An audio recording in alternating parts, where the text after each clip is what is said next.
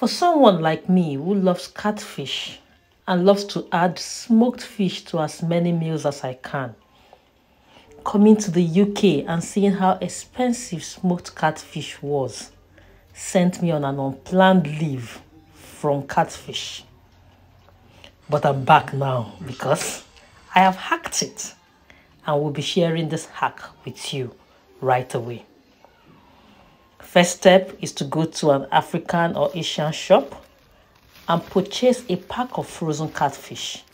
This usually contains about 3 to 4 fishes depending on their size.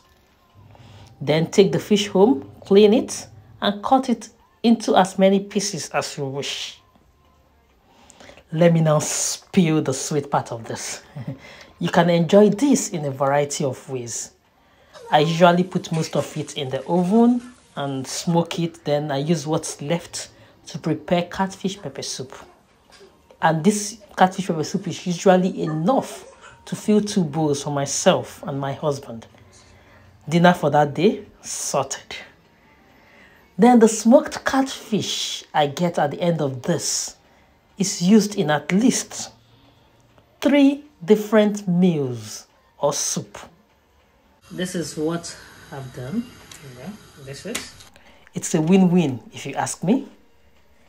And yes, that's how I've been doing it and I've been loving it.